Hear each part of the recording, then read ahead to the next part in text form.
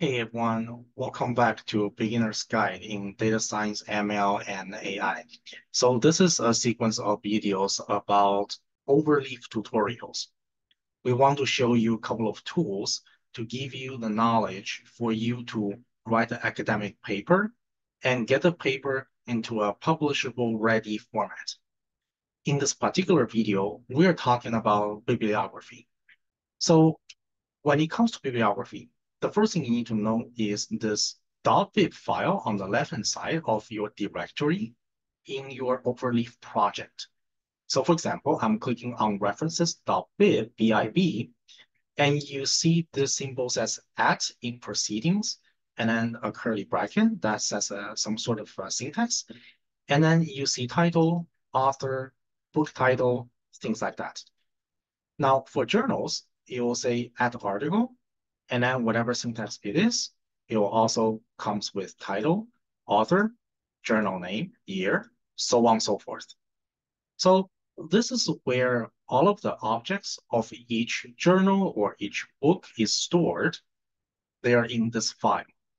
Now, of course, in the LaTeX file, so this is the .text file, you're actually going to have to call on that script. So to do that, in the bottom of the template that we see here, you see slash bibliography style and slash bibliography, it says curly bracket, actually says references. This references is talking about this .bib file in the same directory. And these papers will not show up unless they are called or referenced within the context. So let me show you an example. Typically, when we do literature review, we go to Google Scholar. And in Google Scholar, let's say I am interested in a handwritten digit dataset.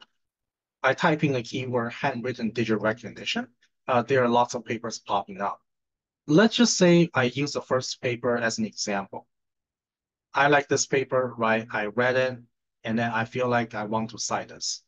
So if that's the decision, then you click on this button, Cite, and it will give you a couple of things. What we need is this bib text down here. So click on that button. It'll take you to this new link. And then this object is what you need to copy to be able to put in a .bib script. So open a new line, paste. You see now this script here is updated with a new article.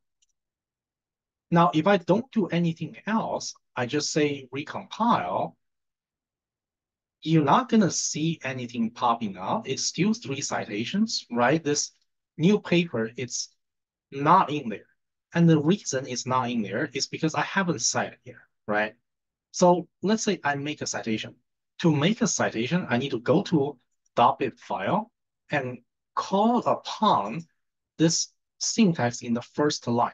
So whatever this is, right? LIU 2003, handwritten.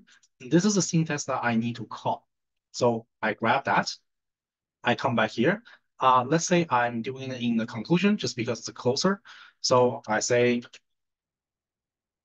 handwritten digit recognition is a powerful data set. And then before I finish up the sentence with the period, I can then do a citation. So slash cite, and then I can put the syntax in there. Boom, just like that.